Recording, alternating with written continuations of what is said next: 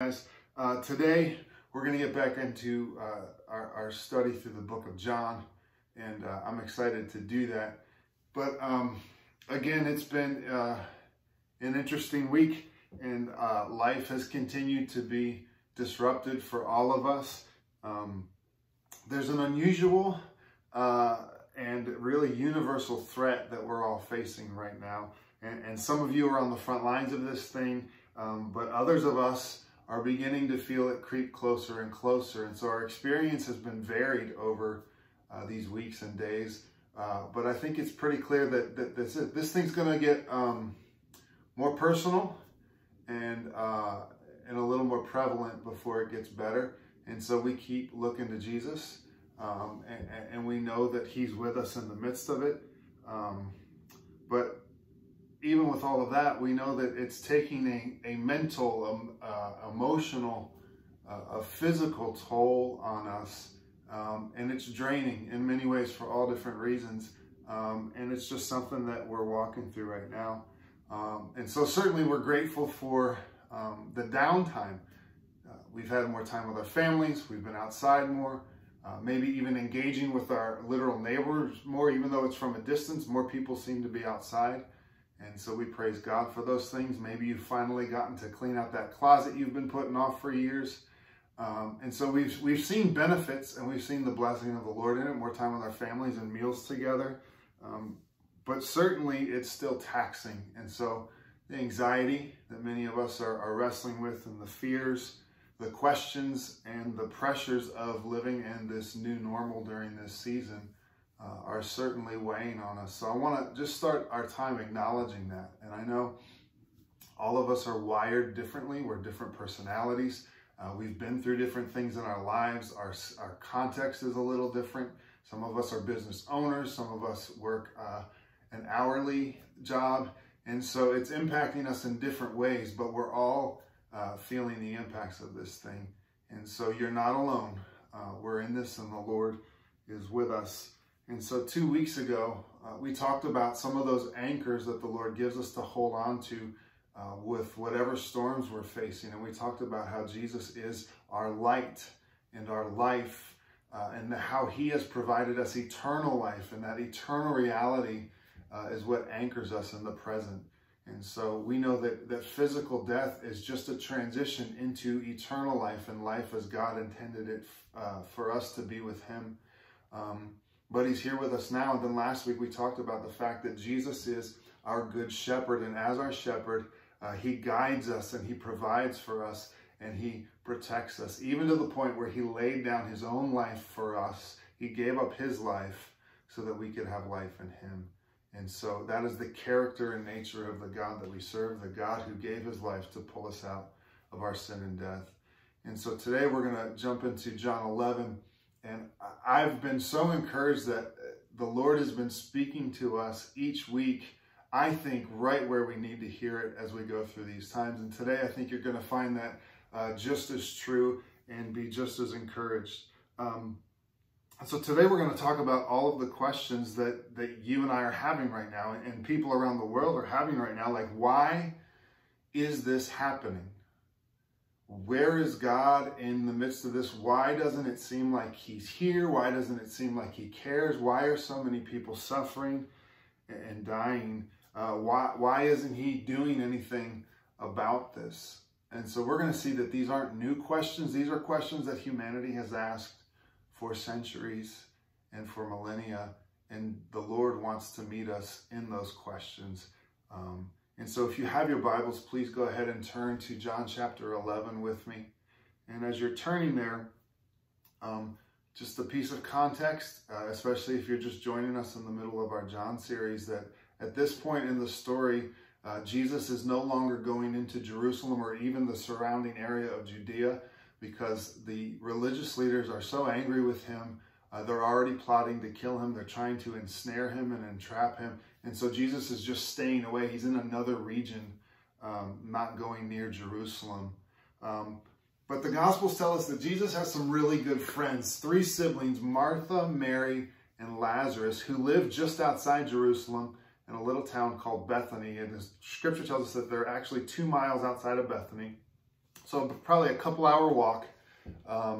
And so Jesus hasn't seen those friends in a while because he's been staying away from the region. But apparently Lazarus has gotten really ill. So one of Jesus' good friends whom he loves dearly has gotten deathly ill. And that's where we pick up the story today. So John chapter 11, we're going to jump right in at verse 3. It says this. It says, so the sisters, this is Mary and Martha, sent to Jesus saying, Lord, he whom you love is ill. But when Jesus heard it, he said, this illness does not lead to death. It is for the glory of God, so that the Son of God may be glorified through it. And so right away, Jesus is saying, it's almost like he's well aware, which we know he is, of the situation. And he's saying that the reason for this is God has a purpose in this to glorify himself and me. That for whatever reason this is happening, the reason Lazarus is sick, I'm telling you, this doesn't end in death, that there's an ultimate thing here that's for the Lord's purposes. It's for the glory of God. You've heard me talk about the glory of God before as one definition is the display of God's perfections. All the things about him that are holy and pure, that's every part of him. His character, his nature, his deeds, his acts, his justice, his love, his righteousness, his mercy.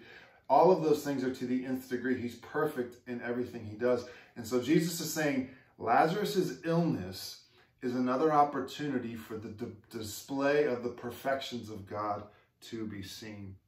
And what's really interesting is in John chapter 9, 2 chapters before, when Jesus heals the blind man, this was a man born blind. And so the Jews come to Jesus one day and say, hey, why was this man born blind? Was it because of his sin or because of the sin of his parents? Because the belief at that time was like if you suffered or you had suffering, it was directly because God is specifically punishing you for your sin. And in John chapter 9, Jesus responds to them and says, it was not that this man sinned or his parents, but that the works of God might be displayed in him. So he gives them the same answer, like this guy's suffering isn't directly related to his sin. This was allowed to happen. The Lord allowed this man to be born blind so that the display of God's perfection might be known. And so Jesus is giving them the same answer here. Like this isn't going to end in death. It's an opportunity for the glory of God to be seen.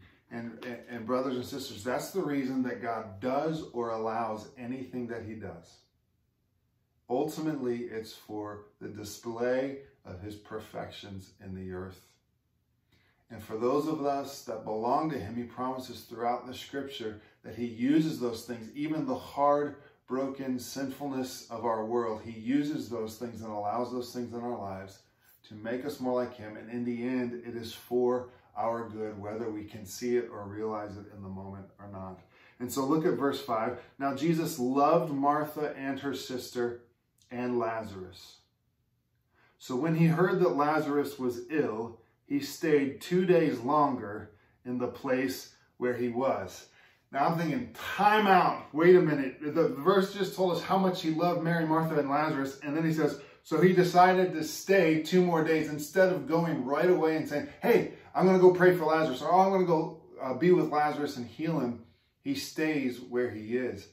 And I'm thinking, why? Why wouldn't he go immediately? It seems contradictory, right? If he loved him so much, why does he not respond to the request for him to come? Why didn't he rush to get there? Well, look at verse 7. It says, then after this, Jesus said to the disciples, let us go to Judea again. So he waits 2 extra days and he says, all right, let's go. Now skip down to verse 17. Now when Jesus came, he found that Lazarus had already been in the tomb 4 days. Now this is interesting. So if you kind of break down the timing a little bit, then most likely Lazarus had died the day that the messenger came to Jesus. While the guy was en route to talk to Jesus, Lazarus most likely had died. And some scholars and many people that I read around this passage believe that Jesus waited those 2 extra days because at the time, many Jews had this superstitious belief that when someone died, their spirit hovered around the body just in case they were resuscitated and they would come back to life. But they all believed, according to the superstition, that on day 4, the spirit departed, it was done, it was over, decay would start setting into the body physically. And so many people believe that Jesus delayed on purpose just to show, once again, his power over all of creation, that only God could perform the miracle he's about to perform, leaving no doubt. And so he waits the 4 days. It's been 4 days. Verse 18, Bethany was near Jerusalem, about 2 miles off. And many of the Jews had come to Martha and Mary to console them concerning their brother. So when Martha heard that Jesus was coming, she went and met him, but Mary remained seated in the house. Martha said to Jesus, Lord, if you had been here, my brother would not have died. Now I'm thinking, I would have been thinking and asking the same thing, saying the same thing to Jesus, like, where were you? Like, we are basically, we are very close. We love you. You know you love us. We've seen you do all these miracles. Like, where were you? Why didn't you come? If you would have come, he would not have died. But look at her faith in verse 22. She says, but even now, I know that whatever you ask from God, God will give you. And so even though he's died and been dead 4 days, Martha still has this faith in her that says, but Jesus, I know you still got it somehow. I know that whatever you ask of your Father, he'll do. And look at how they go back and forth. Look at how Jesus engages with her. Jesus in verse 23 said to her, your brother will rise again. And Martha said to him, I know that he will rise again in the resurrection on the last day. Yeah, like at the end of time and the judgment day and all of that, everybody's going to rise and stand before God. Like, I know he's going to rise again. When Jesus was actually saying, like, no, I'm going to bring him back to life now. She doesn't know that yet, though. She doesn't get it. Jesus said to her, 25, I am the resurrection and the life. Whoever believes in me, though he die, yet shall he live. And everyone who lives and believes in me shall never die. Do you believe this? In verse 27, Martha said to him, yes, Lord. I believe that you are the Christ, the Son of God, who is coming into the world. In that one verse, she calls him Lord. She calls him Christ, which means Messiah. And she calls him the Son of God. So she believes that Jesus is who he says he is. But when she says in this text, I believe, it's in the perfect tense in the Greek, which means literally, I have believed and I will continue to believe. So in that sense, John's getting across here, like, Martha believed, but she still had questions. She still didn't get it. She's still wondering, Jesus, why didn't you come sooner? Can any of you relate to that in your own life? Can any of you relate to that with what we're facing now with the coronavirus? Like, Jesus, what are you doing? Why aren't you here? Why aren't you doing more? What's going to happen?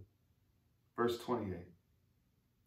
When she had said this, she went and called her sister Mary, saying in private, the teacher is here and calling for you. So skip down to 32. Now when Mary came to where Jesus was and saw him, she fell at his feet.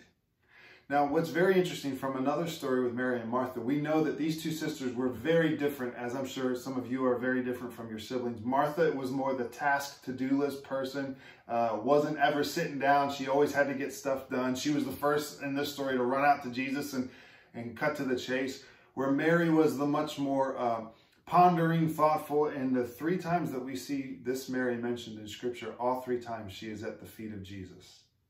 And so very different women. But look at what Mary says when she comes to Jesus. She fell at his feet, saying to him, Lord, if you had been here, my brother would not have died. She has the same exact comment for Jesus that her sister Martha had. Like, Jesus, what gives? Why didn't you come? You could have prevented this whole thing from happening. Now, I know that these sisters, I'm sure they had heard the story of how Jesus in John 4 had healed the official's son. Remember, the messenger had come, or this man had come to Jesus and said, my son is really sick. And Jesus just spoke the word from long distance. The son wasn't anywhere nearby, and the boy was healed. And so I'm sure they're thinking, like, Jesus, you could have done something at least. But instead, our brother has died. Why, Jesus? Why didn't you do anything? It's too late now. Look at 33. When Jesus saw her weeping and the Jews who had come with her also weeping, he was deeply moved in his spirit and greatly troubled. So you have these two things. He's deeply moved and greatly troubled. So there's this deep emotion. He's deeply moved in his spirit, like it's guttural. He's feeling the anguish and gravity as he's viewing other people weeping the loss. He's feeling that in himself. And so he's mourning that with them. But then he says, greatly troubled. Greatly troubled, literally translated there, is irate or angry. And sometimes it's hard for us to picture Jesus as angry or irate because we often know that our anger is a sinful anger, but there is righteous anger. And so what I believe Jesus is angry at right now, I don't think he's angry that these two sisters have said, where were you? Why weren't you here? You could have done something. Because the way he's already interacted with Martha and the way we're going to see him interact with them in a few verses, I don't believe he's angry at them. I personally believe that Jesus is angry at the effects of sin and death. Jesus walked the earth. He became personal and local to us. He had emotions like we have emotions. These were his friends that he cared about. And death itself and Satan are the enemy of Jesus. He came to defeat the power of sin and death. And so now in this moment, he is face to face with the effects of sin and death with someone that he deeply loved. I think that stirred the anger within him. I know many of you that are listening, you have faced the effects of sin and death with someone in your family suffering and dying, whether it be from cancer or suffering over a long period of time with something else. You have seen the effects of sin ravage somebody. And I think you would agree that there is this deep guttural anger at sin and death that comes out of us when we see that happen. It's the same thing when we see the abortion that is taking place in our country and around the world, that there is something that is not right. It is not just. It is evil. When we see child abuse or different things, it is right for us to be angry at the sin and death that we see around us. And Jesus is moved deeply by those same things. He has a guttural reaction. He is the author of life. He is the sustainer of life. He's the giver of life. He is life itself. And when he comes up against death, he has a reaction as he should. It's another display of his perfections, that he is perfectly just and perfectly angry at the things that he should be angry at. And so look at what happens in verse 35. They said to him, Lord, come and see. Verse 35 is the shortest verse in all of Scripture. It simply says, Jesus wept. I mean, think of what it looks like to weep. Jesus, the Son of God, the all-powerful creator of the universe, wept. And so the Jews said, see how he loved him. They're acknowledging like, man, he loved Lazarus. But some of the others said, could not he who opened the eyes of the blind man also have kept this man from dying? So the bystanders have the same reaction. They understand that Jesus loved him. And they're like, couldn't he have done something? We've seen him do all these other miracles. Why didn't he do something? Then Jesus, verse 38, deeply moved again, came to the tomb. It was a cave, and a stone lay against it. When Jesus got word 4 days before that Lazarus was deathly ill, do you think he knew that Lazarus was going to die? And most likely, do you think he knew that Lazarus had already died by the time he got the message? I think we would probably all agree, yes, like Jesus knew. Verse 4 told us that he had a plan. He knew that this was allowed to happen. This was happening so that God would be glorified. So do you think Jesus knew then what he was eventually going to do that we're going to read in the next couple of verses? I think we would all agree, yes, he knew what he was going to do. So that tells me that Jesus is not crying because he's hopeless. He's not crying because he feels like he blew it or he missed his window of opportunity to do something for Lazarus and the family. And then consider this. Consider what Jesus didn't do or what Jesus didn't say as he walks on the scene that day and people are weeping and groaning. Jesus doesn't come on the scene knowing fully what he's going to do in just a moment. He doesn't come in and say, what is wrong with you guys? Like, what are you crying about? Do you realize who I am? He doesn't say, this isn't a big deal. Everybody just chill out. I'm going to fix it. I'm going to bring him back to life. Just wait a second. He doesn't come in and scold them saying, where is your faith, guys? Come on, you've seen me do lots of miracles. Don't you think I can do something about this too? He doesn't say, how many times do I have to prove it to you? You should get it by now. Jesus doesn't do that at all. And he doesn't say any of that. Instead, he joins them in their grief. 4 times it told us he was deeply moved, deeply grieved and troubled. He wept, and he was deeply moved again. Jesus entered into the grief that others were experiencing. Isaiah 53 tells us that Jesus was a man of sorrows, acquainted with grief. He understands the pain and the loss that we feel. He is with us in it. He entered into our broken world when he didn't have to. He chose to move toward us. He became local to us to share in our grief and our pain. He subjected himself to all of it when he didn't have to. He could have showed up that day and been like, hey, let's get to it. Don't worry about it. Hey, suck it up. Stop crying. It's all going to be fine. But he didn't do that. And so I think the same is true for I know the same is true for each of us today as we are facing all different emotions over these days and weeks. All different emotions and thoughts and doubts and fears and anxieties and questions. Jesus is with us in it. And he's not looking at us with his arms crossed and just shaking his head and rolling his eyes like, man, I wish these people would get it together. I thought they believed in me. I thought they had faith. He's not doing any of that. I think the heart of Jesus is broken for what he has seen our broken world doing to people right now with the suffering and the death. Jesus is with us in it. He gets it. He's not scolding us for all the different emotions that you and I are wrestling with. Just like Martha, rock solid faith in that sense. Like she believed that Jesus was the Son of God, but she still had questions. She still had hurt. Like, where were you, Jesus? This week in our Restore group that some of you are in, there was one line in the workbook that really stood out to me that Robert Chung wrote. It says this. It says, since all things were made through Jesus and for Jesus, it's possible for everything to be remade through him as well. And so watch what Jesus does in 39. Jesus said, take away the stone. Martha, the sister of the dead man, said to him, Lord, by this time there will be an odor, for he has been dead for 4 days. Jesus said to her, didn't I tell you that if you believed, you would see the glory of God? Just hold on a second. Watch this. So they took away the stone, and Jesus lifted up his eyes and said, Father, I thank you that you have heard me. I knew that you always hear me, but I said this on account of the people standing around, that they may believe that you sent me. Remember, that's a theme throughout John. He's writing these things, recording things, so that we would believe that Jesus is the Son of God. That's why it's included.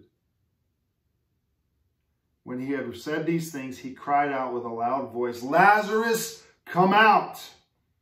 The man who had died came out, his hands and feet bound with linen strips and his face wrapped with a cloth. Jesus said to them, unbind him and let him go. Can you see that visual? That he speaks into this dark tomb, this dark cave, and Lazarus come out, and all of a sudden, literally a mummy comes out. He's still wrapped. Even his face is wrapped, comes out from the tomb. And Jesus says, unbind him and let him go. There's a song on Christian radio that came out many years ago, but there's a line in that song I've always loved. The chorus goes, speaking of the Lord, you're the one who conquers giants. You're the one who calls out kings. You shut the mouths of lions and you tell the dead to breathe. Jesus tells the dead to breathe. Jesus is the only one who has power over death, and he brought Lazarus back. Some have said that maybe one reason Jesus wept and was crying was because we know that the Bible teaches that when we physically die, we are with the Lord. Paul says to be absent from the body is to be present with the Lord. And so Lazarus was with the Lord for 4 days that he was dead. And so some have speculated that maybe some of the grief Jesus was feeling wasn't just identifying the loss that Lazarus' family was feeling, but maybe he was also identifying with the loss that Lazarus was feeling. Like Jesus knew he was going to pull Lazarus back from being with the Lord back to earth. And that in some ways, well, ultimately that's a loss for Lazarus. And Jesus alone knew what it was like to give up the glories of heaven, to come to the earth, to enter into the brokenness of humanity. And so on this side of heaven, it's like, man, this is an amazing miracle. It shows the power of God and Jesus over death. Absolutely. And it's a foreshadowing that in a few months, Jesus is going to rise from the dead and out of the tomb himself. But at the same time, Lazarus is coming back. He's also going to die again. Lazarus will face a physical death again at some point and re-enter into the life that's been given for us for all eternity. And so physical death isn't the end. And we can be so focused on this is it, this is life. And Jesus is like, I'm Lord over it all. I have something so much bigger for you. One pastor I read this week said this. He said, God's love for his own is not a pampering love. It is a perfecting love. We must never think that suffering and love are incompatible. And so it just makes me think as sometimes the terms like helicopter parenting, where these parents that want to do everything they can to insulate and protect their kids so they experience no hardship, no struggle. Even when they go off to college and try to look for their first job, the parents are calling and trying to set everything up for their kids. But we know that that's not doing their kid any favor, that through suffering, through mistakes, we learn and we grow as people, and it's actually loving for us as parents to let our children experience a certain amount of suffering. Some medical procedures are incredibly painful, but in order to save life, it has to happen. And so if we can see the Lord's perspective on our lives in that same way, that he is our infinite Father who sees everything from eternity to eternity, he loves us more than anybody loves us, and he promises that whatever he allows to happen in our lives, no matter how painful the suffering is, he's with us in it and he's using it for his glory and for our good. We just can't see it at times. And so maybe like me, you can look back on your life and be like, man, I went through some stuff, but already I can see the Lord at work in it. And already in some of those things, I can already say, Lord, thank you for allowing that suffering, because I've seen what you've used it to do in my own heart, that I love you more, I'm more like you. But maybe you're like me, you can also look back at your life and see some things that the Lord walked you through, and you're just like, I still don't get it.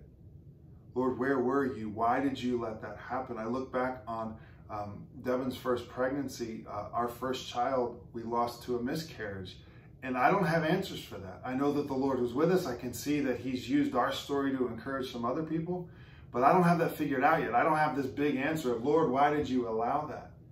And so I know that many of you have those same questions, those same things. But Isaiah 55, verse 8 and 9, the Lord says, for my thoughts are not your thoughts, neither are your ways my ways.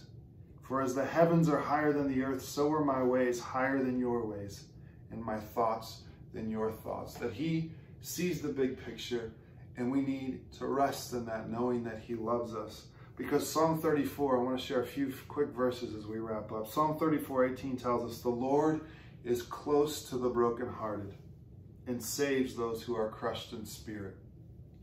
Isaiah 42:3 says, a bruised reed he will not break, and a smoldering wick he will not snuff out. Psalm 103:13 through 14 says, as a father shows compassion to his children, so the Lord shows compassion to those who fear him. For he knows our frame. He remembers that we are dust. And I think that's exactly what we see in this passage of Jesus being so tender and patient and loving with Mary and Martha. That they come to him, they're like, Lord, we believe in you, but we've got questions. And the Lord is slow to anger and compassionate. He knows our frame. He remembers that we're dust. He's patient with us. So wherever your heart and mind are today, this morning, I'm sure many of you have had an absolutely exhausting week. I'm sure you have all these different frustrations and concerns about the future. Some of you are already facing very hard decisions at work that you've had to make this week. Some of you are facing illness yourself, illness with friends and family and colleagues. You see the thing creeping closer, as I said earlier. The Lord is patient with you. Take your questions, your anxieties, your fears, all of us. He invites us because of his great love for us. He says, cast your cares, your anxieties on me because I care for you. That is the heart of our Father. That's the heart of our Lord who laid his life down for us. He says, bring it to me. I want to be with you in it. Let's pray together. Father, I thank you for this reminder this week for my own heart, Lord, as things are getting more real and more prevalent day to day now.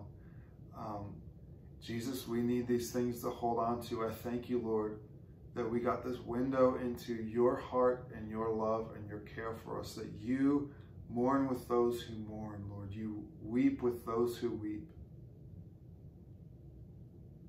And so, Lord, for everybody this morning that is feeling the weight of those things, I pray that they would feel no condemnation for their doubts, for their questions, Lord, but they would sense you just wrapping your arms around them tighter. For those, Lord, who are exhausted, I pray that you would give them the energy of your Spirit.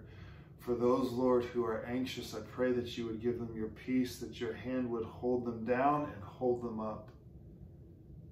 Lord, for those that need wisdom and have really hard decisions to make, some who have life and death decisions to make, Jesus, I pray, God, that you would be the wisdom that they need in the moment, that they would be able to rest in that. Lord, I thank you for your care for us. I thank you for your love for us. I thank you, Lord, that you are taking the pain and brokenness and effects of sin in the world, that you are using them somehow for your purposes. Even though we don't see it in the moment, Lord, we can rest in the fact that you promise that you are, that you have been faithful to us, and you will continue to be faithful to us. Lord, help us to keep our eyes on you. In Jesus' name, amen. Church, we love you. We are praying for you. We are in this together.